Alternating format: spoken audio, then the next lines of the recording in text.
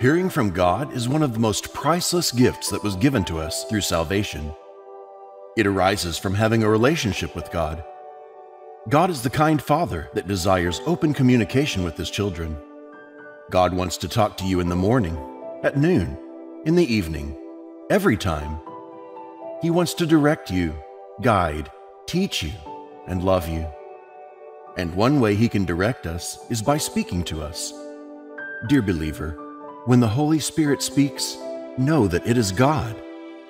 When the Holy Spirit is speaking, you should listen to His voice. Child of God, we must listen and obey. So I ask, have you ever thought to yourself, I wish God would speak to us as He did to His people in the Old Testament? God often speaks to His people through a voice, an angel, or a dream, according to Scripture. In one account, He even draws on a wall. It's natural to want to hear God's voice or see a large sign that will reassure you that God is leading you on the right route. We've all been in perplexing situations. You could just wish God would give you a text message telling you what to do. Perhaps you're feeling distant from God and want Him to reach out to reassure you that He's still with you. Perhaps you've heard that the God of the Bible is personal, but you've never engaged with Him and aren't sure where to start. He is the same God we worship now as He was in the Old Testament. He continues to speak to us today. He created the opportunity for every one of us to have a personal relationship with Him, which includes daily communication. He interacts with us. Many of us have either never learned to discern His voice or have forgotten how to do so. So, how does God speak to us in a world full of noise and distraction? God speaks to His people in a clear and audible way. Here are some examples of times in the Bible when He spoke to individuals in a voice they could hear. As a child, He spoke to Samuel in the temple. The story is written in 1 Samuel 3. Out of the burning bush, He spoke to Moses in Exodus 3 and instructed him to rescue His people from Egypt. He spoke to Elijah in a quiet, small voice, not by an earthquake or a strong wind, in 1 Kings 19, 11, and 12. So God can and does speak with an audible voice, even though that isn't the most common way Christians in Western societies hear from God. I have come to assure you today, God can and does communicate audibly today because He is the same today, yesterday, and forever. God also communicates with His people through miraculous happenings like signs, dreams, and visions.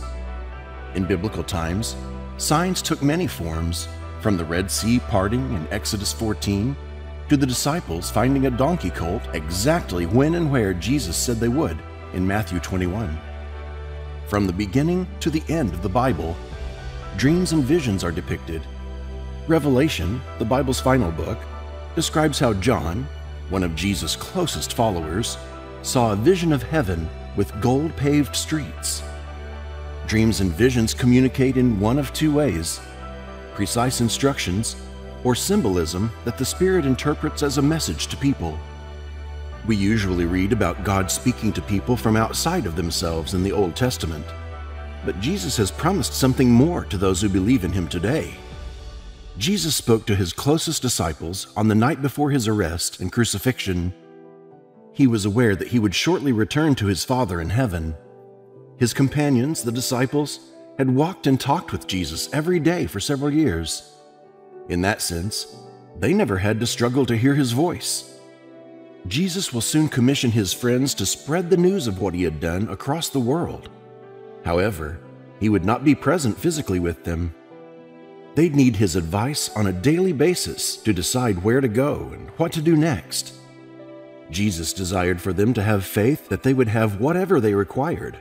So He told them God will live inside them in the form of the Holy Spirit in the future. Yes, God would remain separate from them, but He was also putting His actual presence into each person who believed in Jesus. Jesus says in John 16, 12 through 15, "I have much more to say to you, more than you can bear now. But when He, the Spirit of truth, comes, He will guide you into all truth. He will not speak on His own. He will speak only what He hears, and He will tell you what is yet to come. He will glorify me, because it is from me that he will receive what he will make known to you. All that belongs to the Father is mine. That is why I said the Spirit will receive from me what he will make known to you. When the Holy Spirit comes into your life, everything about hearing God's voice changes. If you've decided to start a personal relationship with Jesus, His Spirit has entered your life. Rather than asking where God is or how to communicate with Him, you can rest assured that He is inside you and is always ready to assist you. The Bible is a means via which God communicates with you. God explains how to live the life He has called you to live in it. The Bible is full of stories with lessons, stories in which God speaks truth and reveals what you need to know in order to live a life that pleases Him. God also talks through the Holy Spirit's inward promptings. The Spirit educates you and helps you remember what God has done. John 14:26 says, "But my advocate, the Holy Spirit, whom the Father will send in my name, will teach you all things and will remind you of everything I have said to you." You are prompted by the Holy Spirit to act in obedience, to turn away from sinful things, and reach out for help from those around you. Internal promptings may compel you to share Jesus' message with those in your life. God desires for you to hear His voice. He has no intention of confusing you. His plan for teaching you to discern His voice is to combine His Spirit with you and His living message, the Bible, in front of you. So, why do so many Christians live their lives unsure of what God is saying, or even if He is still speaking? Understanding what keeps you from hearing God could be the key. There are a lot of things and people competing for our attention in our life. Many of them are so common that we don't realize how they are interfering with our relationship with God. God talks in a number of ways, and He speaks fluently. However, there are numerous voices always tempting to communicate with us. So, how can you tell if you're hearing God speak? God wants you to have faith in your ability to hear Him. As a result, He provides you with a few options for verifying what you think you hear Him say. For example, through Scripture, you can confirm God's voice and His words. Through the affirmations of others, too, we can confirm when the Lord is speaking to us. Understand this: God's voice is valuable. God wants the best for us, and He tries daily to communicate with His own. There is no way direction, clarity, or knowledge can come from heaven if you do not listen to God. There is just no way. When the Holy Spirit is speaking to us, we ought to listen. When you were a child, your parents gave you instructions by speaking to you, right? It's the same thing with God. And during our childhood, there were consequences of not listening to our parents, right? Child of God, it is the same thing with God. James 1:22 says, "But be doers of the word, and not hearers only, deceiving yourselves." The Bible makes it abundantly plain that when we make mistakes, God is extremely patient, kind, and gracious. When we do stupid things, however, there are natural repercussions. Sometimes we believe we are intelligent enough to go our own way and do what we want, even if it is opposed to God's will. We keep hoping that everything will work out, despite the fact that we are skating on thin ice. As a result, we occasionally find ourselves being battered by the inescapable storm. It's a self-made shambles, one that frequently exceeds our expectations in terms of cost. In Acts 27:21, the Bible says, "After they had gone a long time without food, Paul stood up before them and said, 'Men, you should have taken my advice not to sail from Crete. Then you would have spared yourselves this damage and loss.'" Most of us have tunnel vision for what we want and are adamant about achieving it. However, as stated in Acts 27, we could save ourselves a lot of trouble if we just listened to God before venturing into perilous waters. Let improving your ability to listen and obey the Holy Spirit be a part of your goals. Here are 3 things that can happen if you don't listen. 1. You're going to miss God. Jesus cautioned us to be attentive in our listening. Luke 8:18 says, "Therefore, consider carefully how you listen.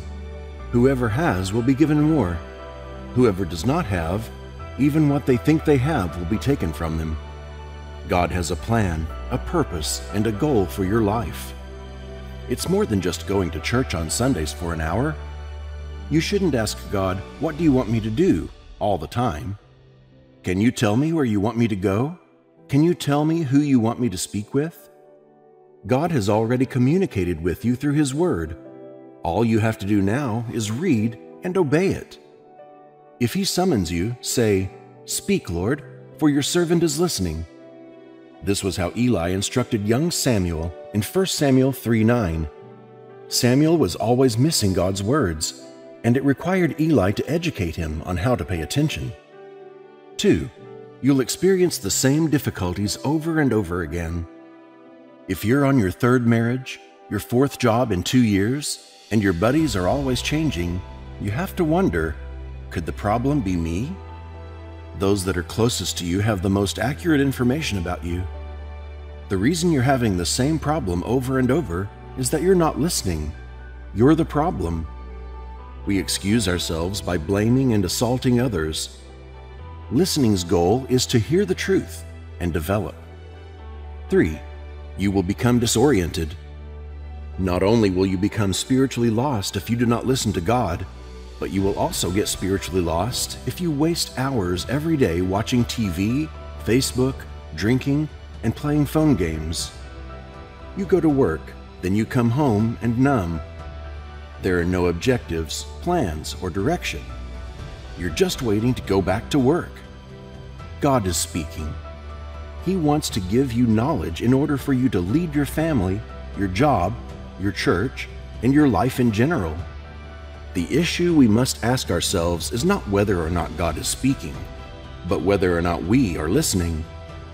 Child of God, again I tell you, when the Holy Spirit speaks, we must listen.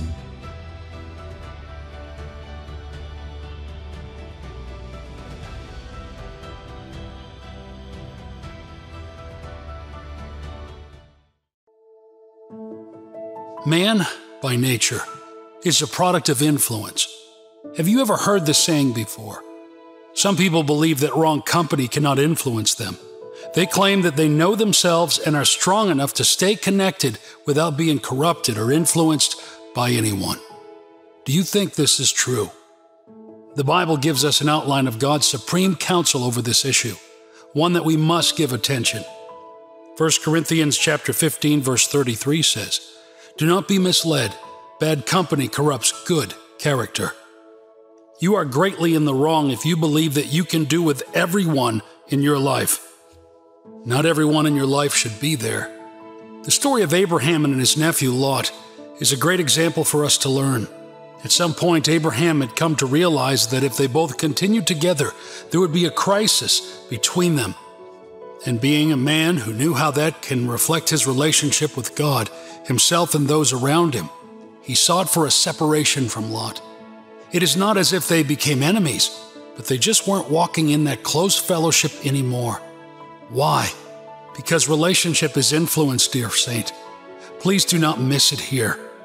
This is something many believers fail at.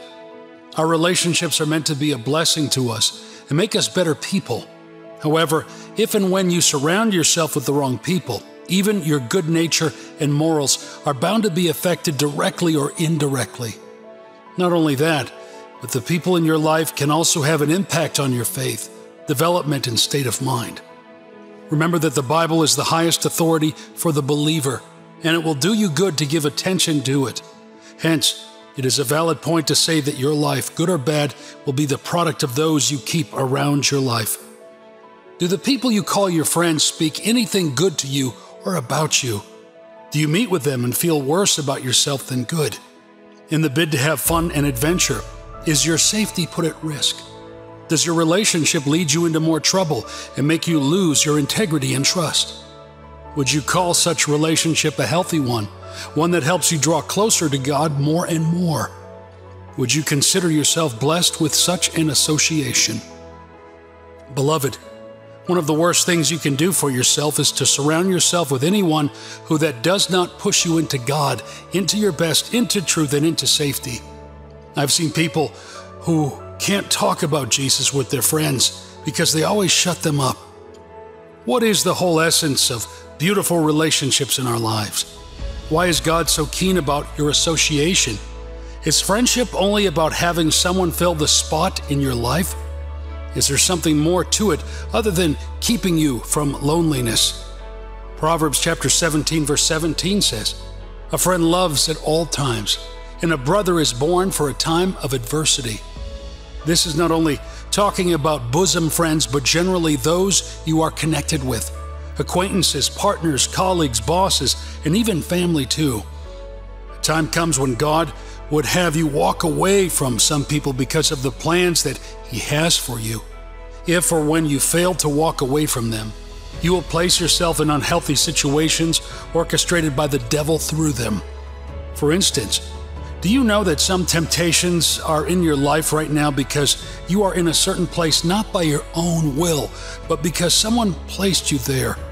This can be a physical location or even a psychological one. God never desires those He loves to be full of negativity.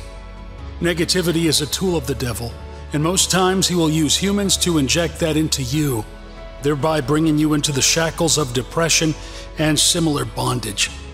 It is not the will of the enemy for you to be okay, to achieve God's best for you, to have all God wants you to have, and to be who God wants you to be. In fact, for everything God wants to accomplish in your life, Satan also has his own agenda, a corrupted version for you. For example, God wants you healed, and Satan wants you sick. God wants you well and in peace, but Satan wants you depressed and frustrated. God wants you provided for, but Satan wants you in lack and worry and sorrow. I believe that you are aware of the alarming rate of suicides and violence occurring all over the world today, especially among young people with their lives still ahead of them, some even among Christians too.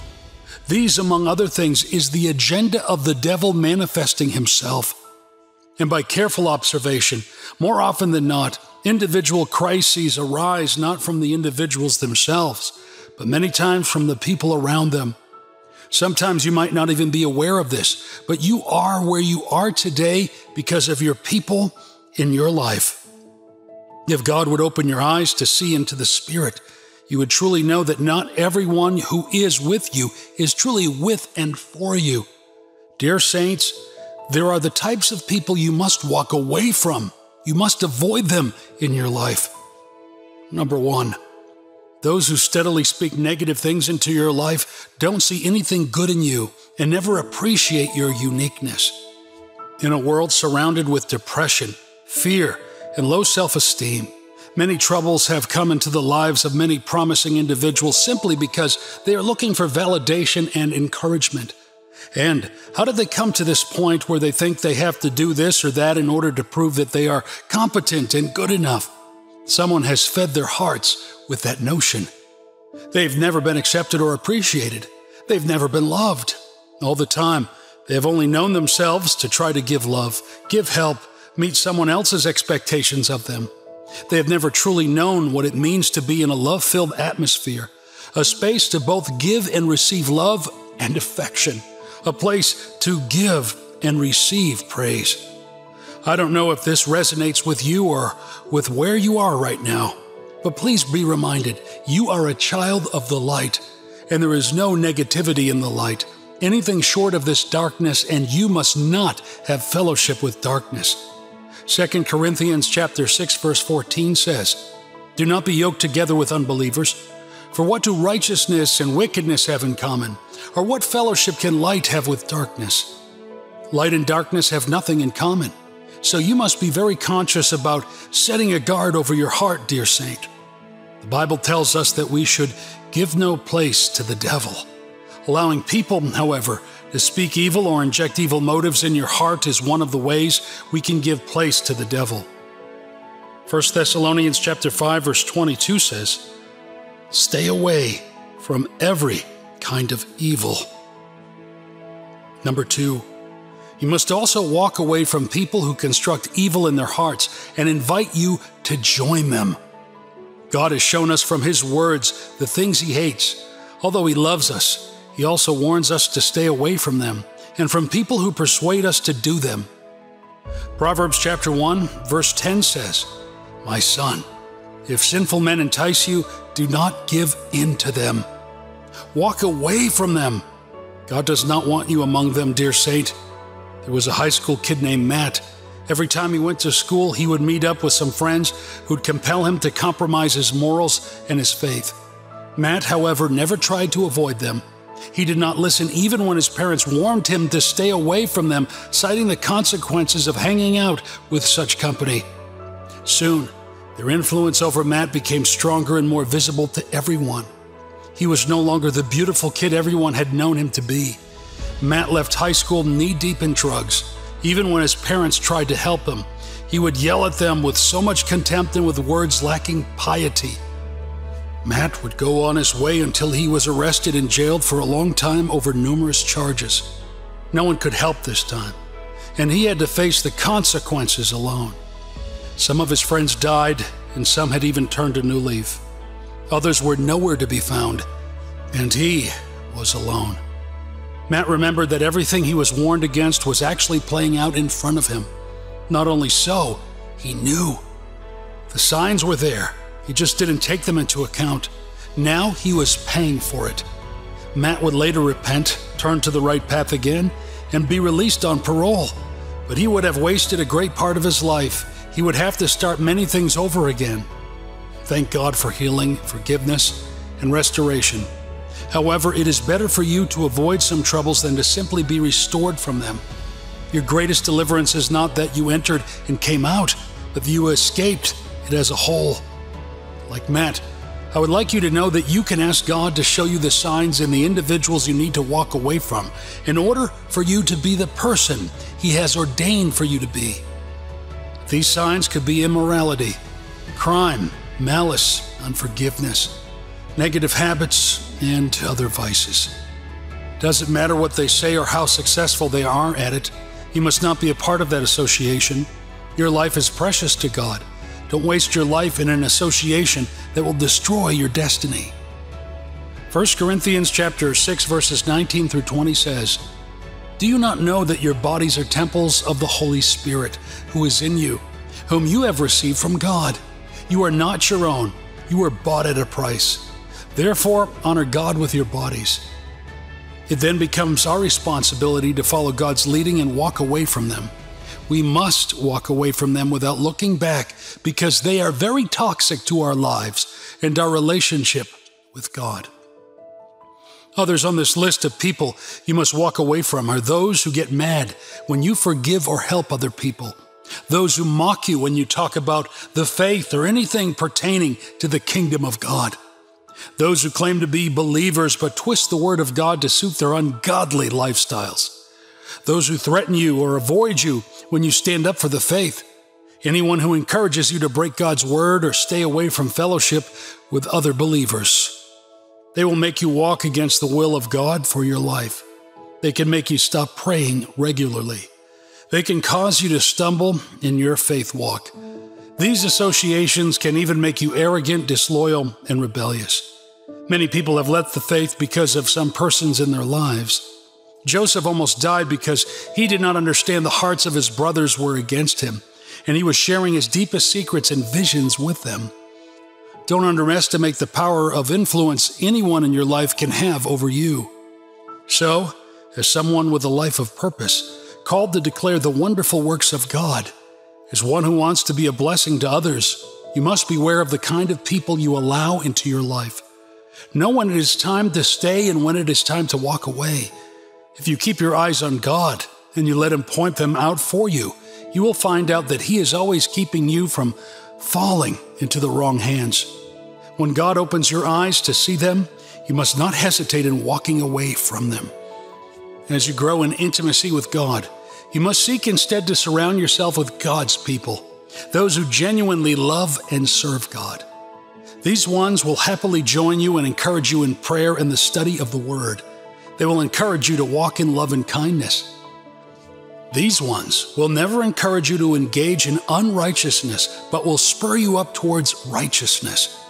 In order to create a roaring fire, one piece of firewood cannot generate enough heat to cook a meal on its own.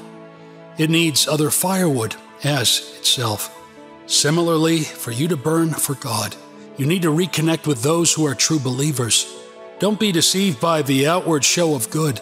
Anyone can claim to be genuine. However, God sees and knows the hearts of every person. Therefore, yield more to the Lord. Ask Him to reveal each one to you. He will do so, and once you see the signs, walk away. You must remember that since our warfare is not against flesh and blood, but principalities and power, we don't just shut people out completely. Instead, we are always on guard while we pray for the light of God to touch them. I pray that the Lord will open your eyes to know those whom you must avoid and help you to connect with those He sends your way. Amen.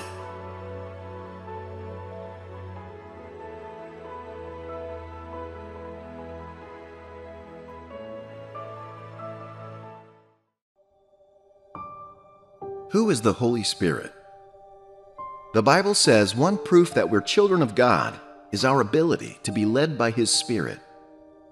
The Holy Spirit is one of God's greatest gifts to every Christian, and He lives in your heart if you've received Jesus in there through faith.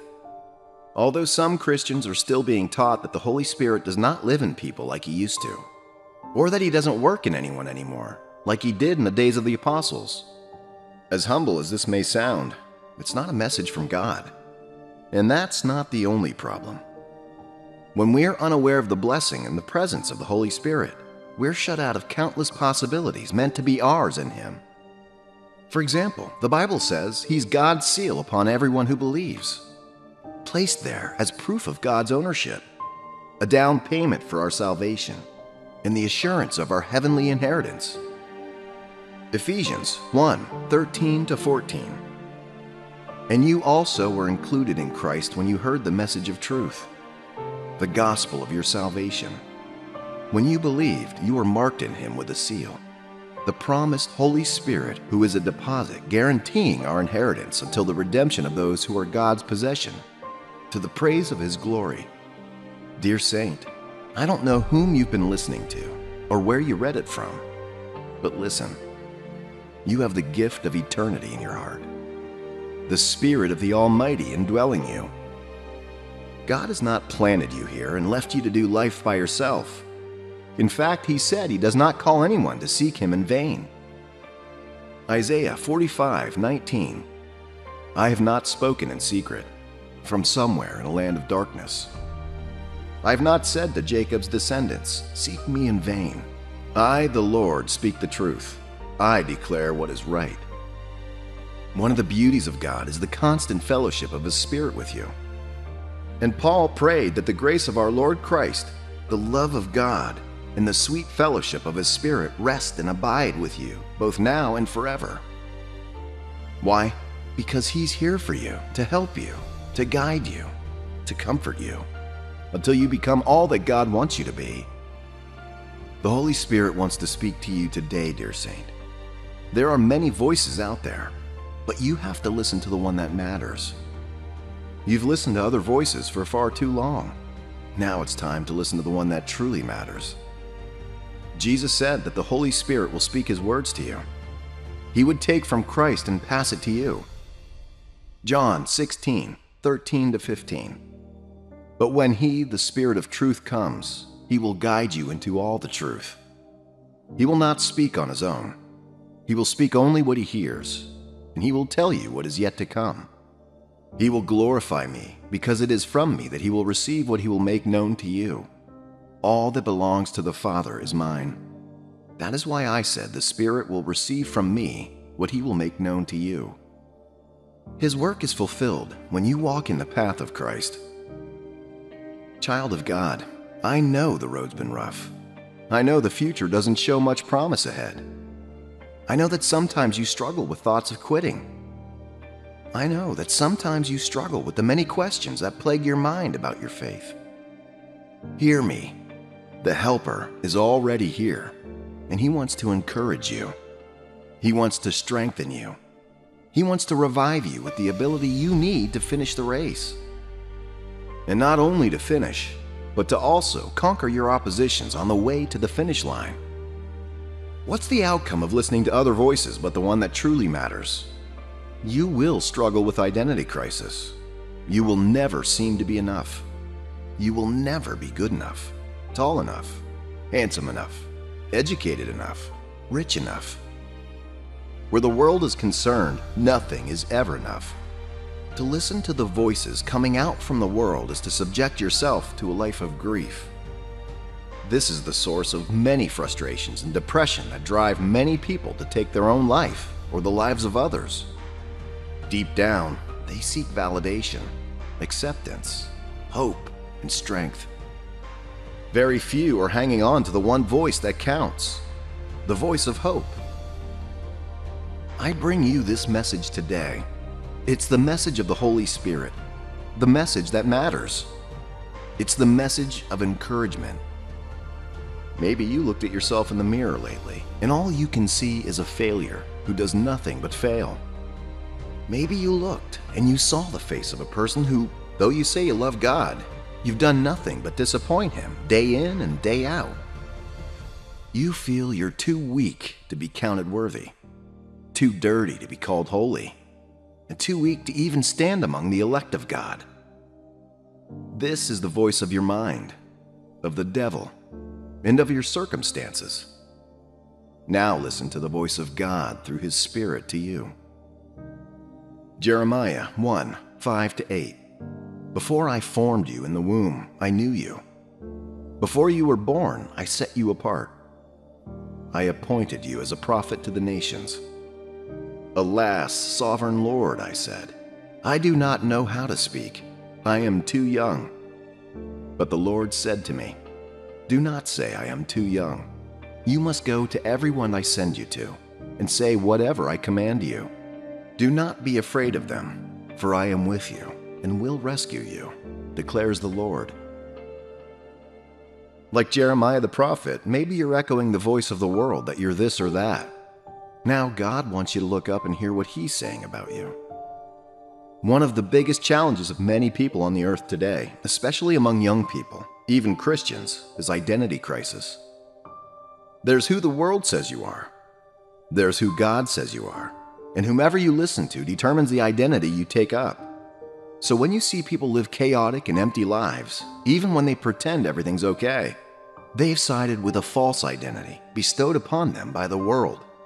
But those who resist and choose to listen to what God has to say and take up the identity He bestows, they are the ones who are able to experience the glory of His presence. God told Jeremiah not to fear what the people would do to him because he was a youth. Why? Because He would be with them. Oh, what a great reminder of the promise of Christ before leaving the earth. Behold, I am with you to the end of time. What a promise! It was relevant then and still relevant to us even today. My friend, it's time to take your eyes off what everyone's saying and focus your attention on the power that God has given you through His Spirit. It's time to take your eyes off what your circumstances are saying and focus it on what the Holy Spirit is doing in you. There is no limit and no telling the extent of the operation of the Holy Spirit in anyone who lets Him have His way. He can turn the weak into strong. He can make the blind see. He can set captives free. He can be a light in the dark. And He can restore hope to the hopeless. That is who He is. Ephesians 3:20. Now to Him who is able to do immeasurably more than all we ask or imagine, according to His power that is at work within us. Take note, according to His power, not your power, but His power, at work within you. How is God's power at work within you? His Holy Spirit. That's it, my friend. So instead of thinking about where the power will come from, or how weak you are, it's time to listen and cooperate with the untapped reservoir of divine power coursing through your spirit right now. It's time to trust in the power of the Spirit inside you. And I don't mean our own spirit or the spirit of the world. No, I mean the Spirit of God Himself, the Holy Spirit, the one you and I received the day we came to Jesus.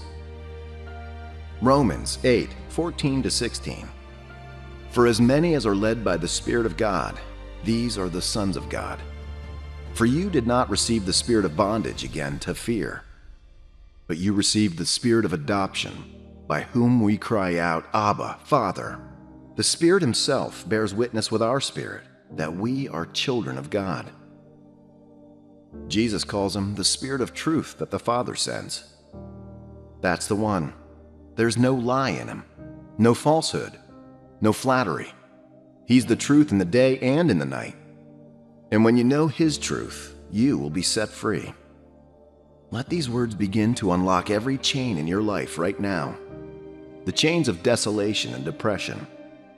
The chains that have succeeded in making you feel like you're all by yourself, broke and good for nothing. Break out from it today. You matter to God.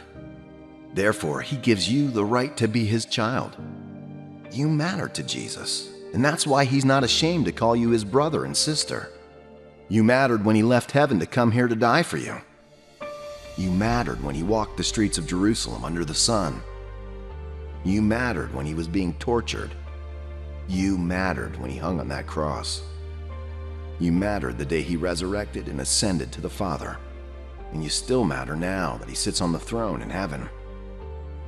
These are not my words, but the words that the Holy Ghost wants you to hear. He beckons on you to turn back to him. There's a place of comfort and healing in him. You've neglected it for far too long in your pursuit for the same thing in the world. Now, the Holy Ghost wants you to come to the place of trust with him, the place of hope in him, the place of guidance in him. So when you're discouraged, trust in his power to inspire you.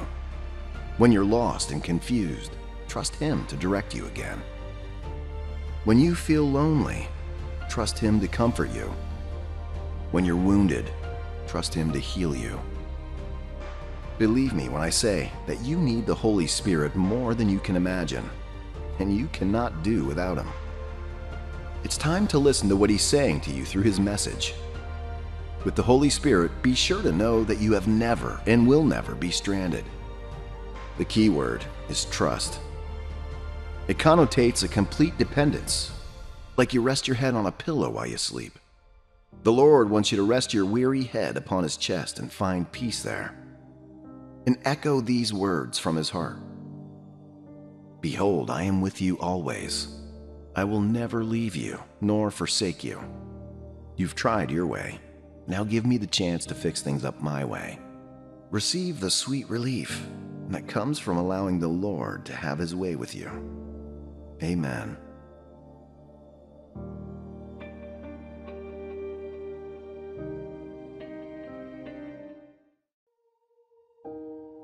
The disease of worry and anxiety is a cruel killer in our world today. So many are plagued on all sides with abundant reasons to faint and lose heart. So many are pressed strongly on all sides that they begin to lose hope that they could survive this or overcome it at all. People are so besieged by fear of the future, near future, and the unknown that it poisons and ultimately suffocates their today. Living in the now sounds like a far-fetched tale of foolish rambling from people who are careless and irresponsible about their lives and the attending situations of the life they find themselves in. This acidic and toxic fear completely kills whatever hope many have for tomorrow, forgets many in the past, and roots till it buries even more in the decision of today, effectively terminating their hope, hence their lives. And so you find very young and vibrant men and women who are completely buried by the realities they find themselves in. So worried that they begin to age extremely quickly. They age so quickly because of worry of problems and situations in life. This is a sad reality in our world today. Is this your tale also? Are you well seated in a journey to a short-lived existence because of anxiety, fear, doubt, and hopelessness? Then this is God's very deliverance for you. God wants to save you from the harsh conditions of hopelessness and fretting. God wants to bring you, yes, even you, out of the pit of struggling alone and scheming your way to the future you hope to get to. God wants to permanently place you far above the confirms of this struggle. God wants to be your rock and hope and stand by. Matthew 6:25 through 28, King James Version. Therefore I say unto you, take no thought for your life, what ye shall eat or what ye shall drink, nor yet for your body, what ye shall put on. Is not the life more than meat, and the body than raiment? Behold the fowls of the air, for they sow not, neither do they reap, nor gather into barns, yet your heavenly Father feedeth them. Are ye not much better than they? Which of you, by taking thought, can add 1 cubit unto his stature? And why take ye thought for raiment? Consider the lilies of the field, how they grow. They toil not, neither do they spin. Jesus, the Son of God, walked this earth and had to live and face the diverse issues of life, same as every one of us. He too had a need to eat. He too had the need for clothing, to care for his parents and beloved disciples. The Bible recorded that at one point in time, he was so sad that he cried, heartbroken by the death of his dear friend Lazarus. He was every bit as human as any single one of us. He felt betrayed and was pushed to his death by one of his most trusted ones. Under the heavy hand of agony and pain, he prayed in the garden till the very sweat from his body was as thick as blood. Jesus knew pain like every one of us. He knew firsthand what disappointment tasted like. He was bruised and hurt for crimes he knew nothing of. In the end, he was dragged, insulted, stoned, and crucified by the very ones he has poured out his heart in healing, delivering, and teaching for the better of his ministry here on earth. So when this same person says not to worry, it is worth listening to. He said very clearly in his word to you and to me not to fall into the popular trend of worry and fretting. And yes, it is popular. So many people go around life carrying the whole burden of the world on themselves, going about life with a very heavy attitude, constantly pushing their health and well-being to the limit by trying to solve all the problems of the world. God does not want that for you. He has something so much better than concern and stress for you. He has made a roadmap that brings so much peace and joy ultimately for all who will but believe and give themselves wholly to this way and trust in Him absolutely. And like every other blessing of God, it is of the highest that you believe in God, having faith that what He said He will do is exactly what He will do. That faith then provokes you to do your part and trust that God cannot lie and is faithful to bring to pass all that He has said concerning you and your loved ones. What then is the requirement? Hands of worry and concern luggage. In the world today, many people cannot even begin to conceive the idea that they are expected to live as though it does not matter, to live without a worry in the world, to absolutely go about life as though someone else had it all worked out for them. To many in the modern world, it is just a display of outright negligence and irresponsibility to behave in this manner. That's where the tricky stuff is, dear Son of God. It is in the details. God did not ask you to wake up and go about life carelessly and recklessly as though life does not matter. He is definitely not asking you to whistle your way in life in supreme reckless abandon with no connection to anything whatsoever. No. God is not saying to not sit and plan your ways and agenda. He is not telling you to abandon the ship of your life and sleep and lazy off on the deck in complete irresponsibility. No. Now, God is not also saying that you should go about with a weight on your life permanently with you, trying to figure out everything, trying to plan for all possibilities to better equip your fail-proof plan. He is definitely not asking you to hold desperately onto the wheel of your life and lose sight of Him and everything else because you want to make meaning through the success of your life. No. He is asking you to believe the truth in Him. He is asking you to hang all your hope and faith on Him alone, having made your adequate preparations. He is saying that He wants to help you take care of the ship, both on deck and from the seas. He wants to bring the wind to your sails, He wants to calm the waves to give you a hitch-free ride. He wants to deal with the sea turbulence for you when you have no way of helping yourself. He wants you to trust and hope in Him alone and not trust in the arm of flesh. Psalm 18, 1-3, King James Version. I will love Thee, O Lord, my strength. The Lord is my rock and my fortress and my deliverer, my God, my strength in whom I will trust, my buckler and the horn of my salvation, and my high tower. I will call upon the Lord, who is worthy to be praised. So shall I be saved from mine enemies. God wants your trust in Him and Him alone. Now, quite a number of people out there go around mouthing off how they love God and trust Him and believe in Him. Sadly, this is not true. The truth will always be reflected in what you do. If you really trust in God, you will do what the Word of God says, dear one. God was very clear in His Word and is not about to change His mind on the subject. He does not do as men normally behave. He does not have a review season of His almighty policies and Word. He does not go about changing what He has said for anyone because of the times and seasons that have become peculiar. No. God's Word is sure on the subject. He made it painfully clear through the first scripture that we read. Worry about absolutely nothing. Do not fret and be fearful. God is telling you to calm down in the ship. He has the storm covered. He had the waves under leash. The winds may blow from now till next week, but so what? God has them in His able pocket and is not about to lose control of them. God does not sleep. He is permanently seated on the throne in heaven, administering all things. Now He is awake every day, all day of your life, to give you a permanent and unyielding advantage.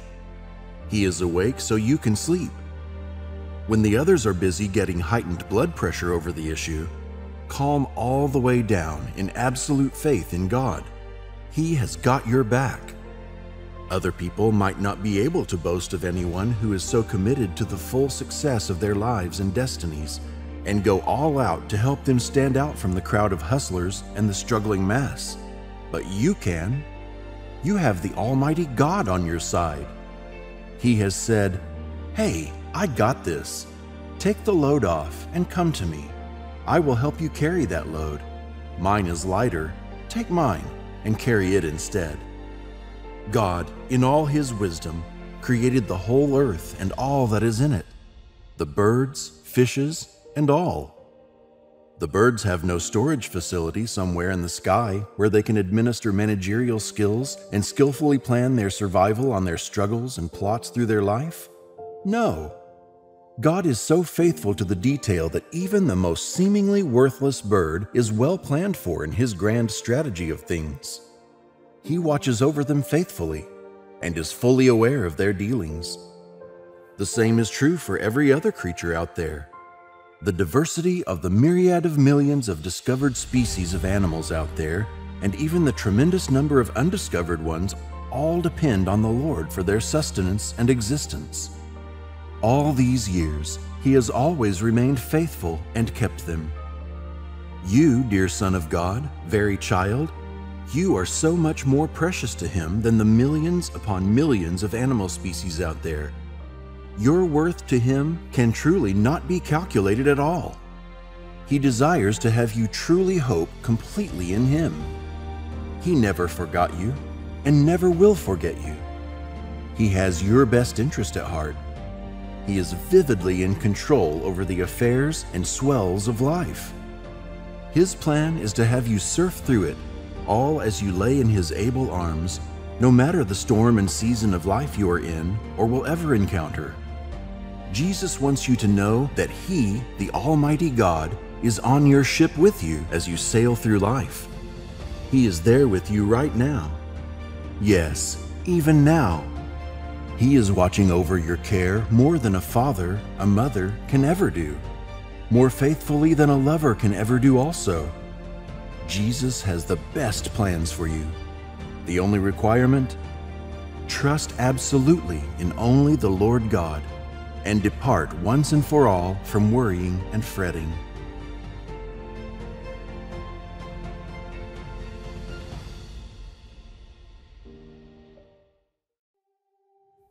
Fire in the life of a Christian is a major component.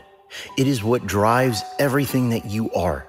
It is what sustains everything that you do, and it sets you apart from the world and everyone else.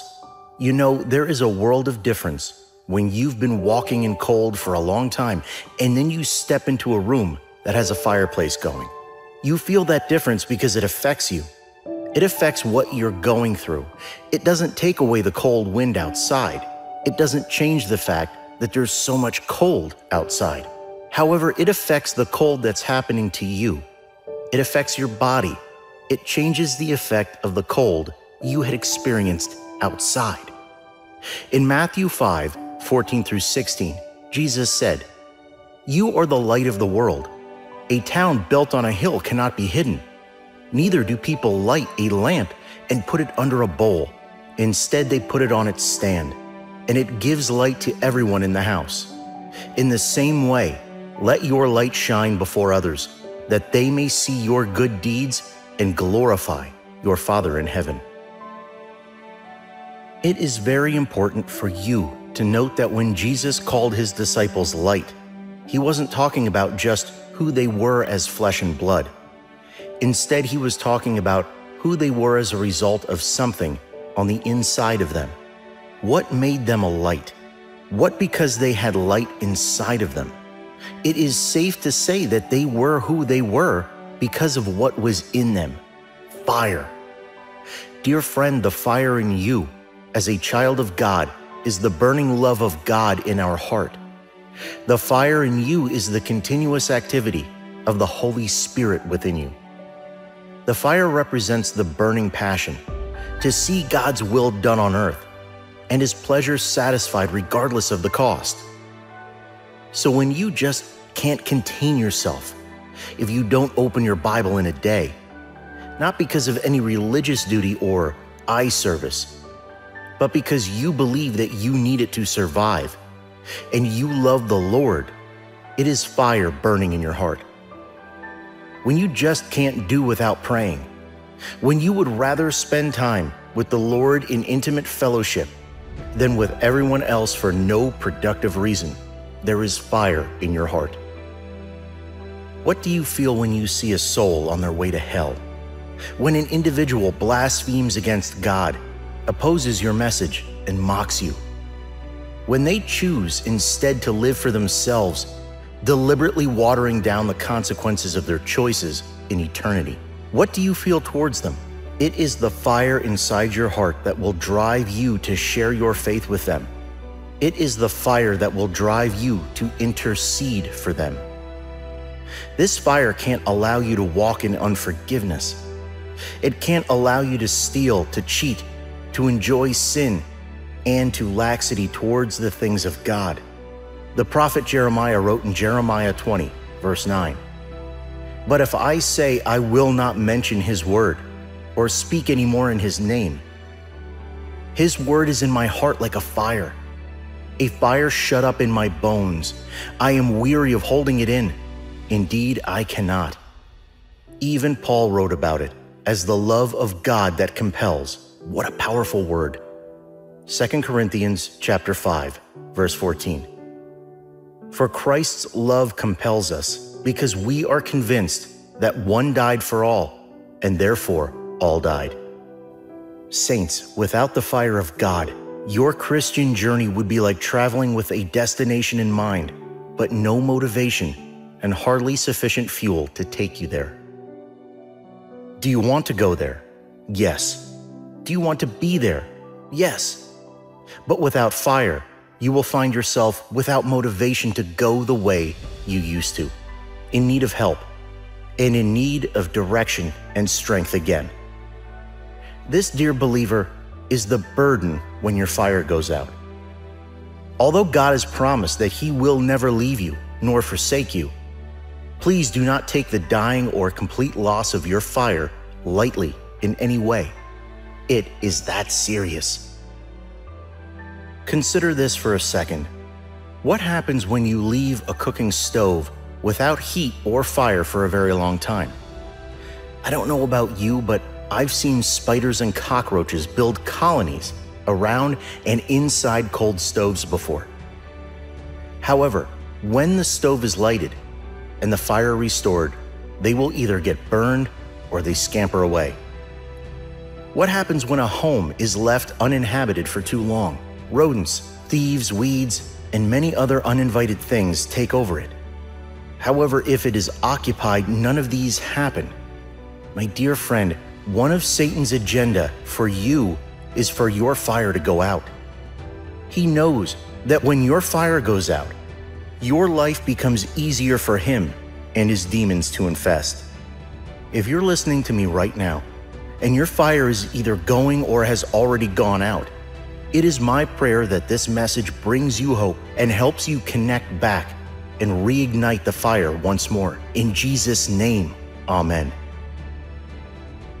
In 1 Corinthians 15, verse 58, the Holy Spirit speaking through Paul said, "Therefore, my dear brothers and sisters, stand firm. Let nothing move you. Always give yourself fully to the work of the Lord, because you know that your labor in the Lord is not in vain." It takes being on fire for God for you to stand firm, my friend. When your fire is going out, one of the signs is that you are no longer as stable as you used to be. You are neither here nor there.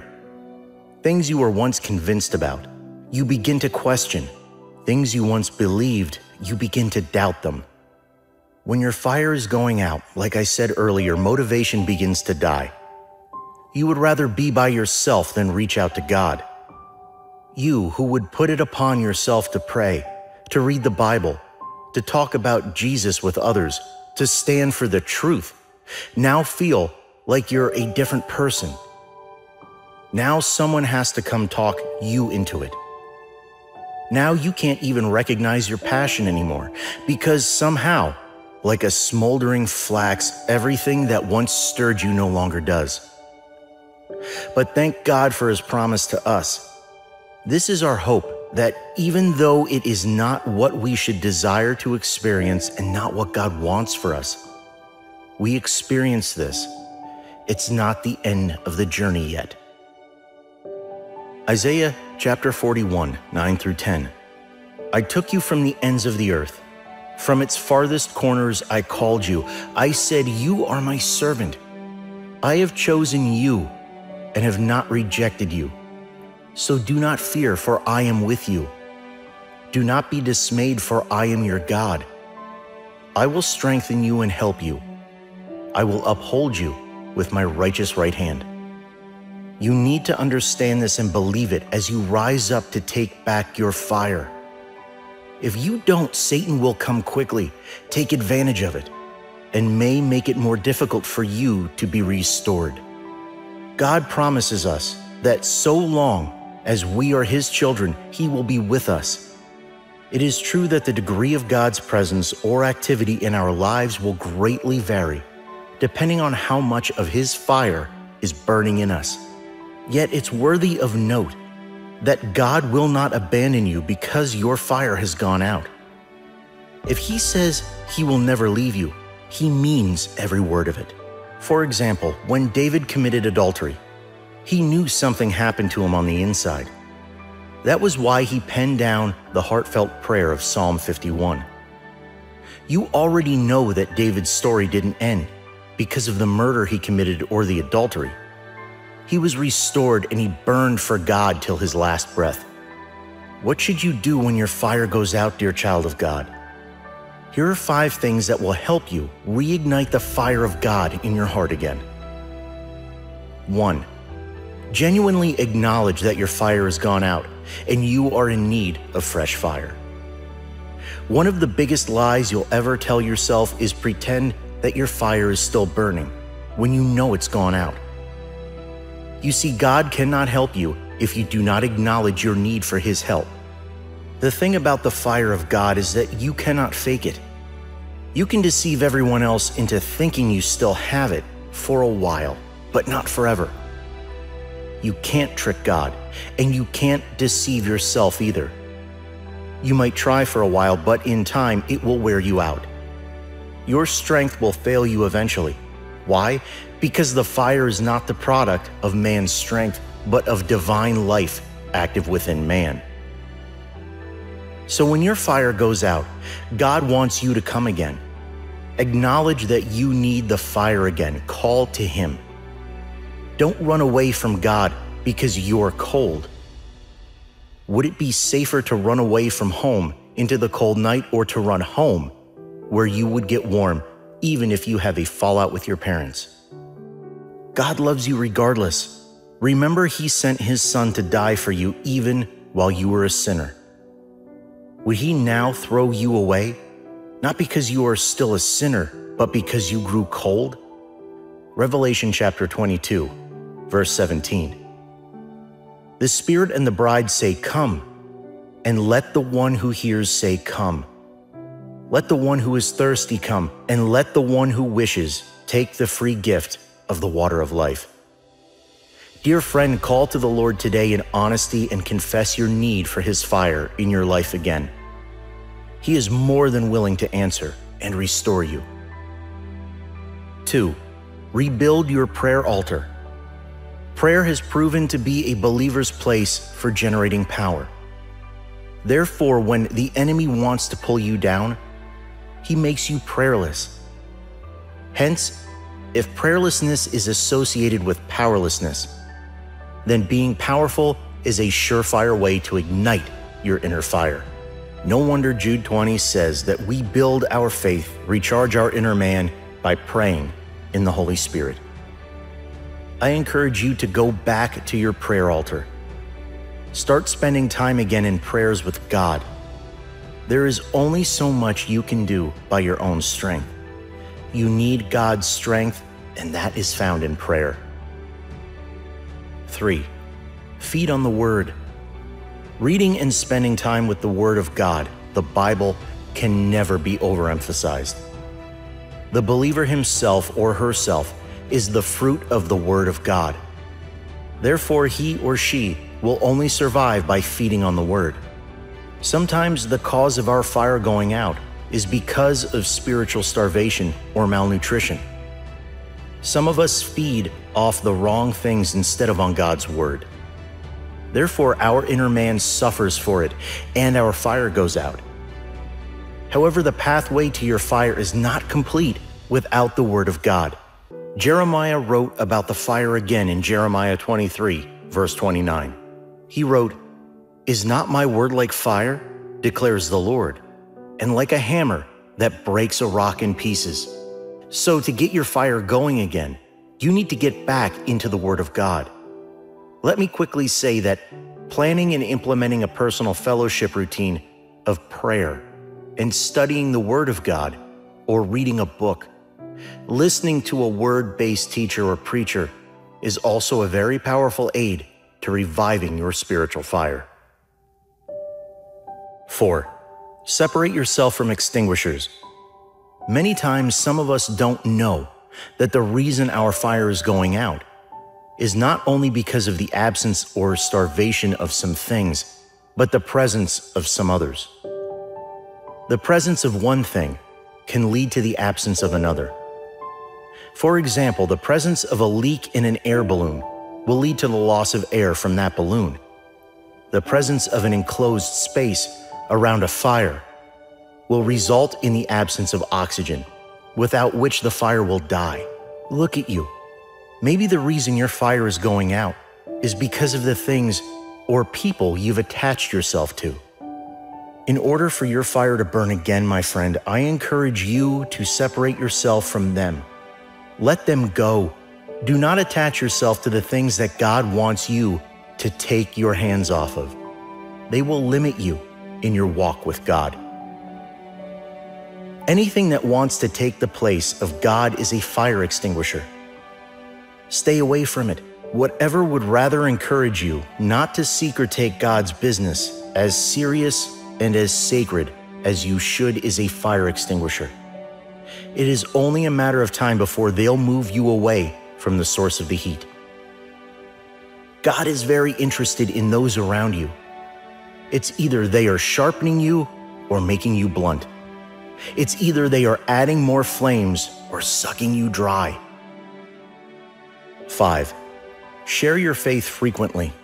Lastly, the more you share your faith, the more you will grow in it. The more you talk about the Word of God with others, the more of its fire you will build inside of you. Silence, self-isolation, fear, timidity, discouragement, none of these will ever help you burn for God. When you should be in the company of other believers from whom you can draw inspiration, heat, and encouragement, the devil gives you 1,000 reasons why you should stay away. This is a strategy to keep you cold until all your fire and eventually your faith is gone. But the devil is a liar. You are a child of God, my friend, and this is not the end. Rise up today and take God's outstretched hand. Come take your place among His children once again. Talk to Him in all honesty. Pray. Constantly feed on the Word of God and dedicate yourself to living for God like you're supposed to. You may have to fast for a while. Do that to shed the weights in your spirit and open yourself to God.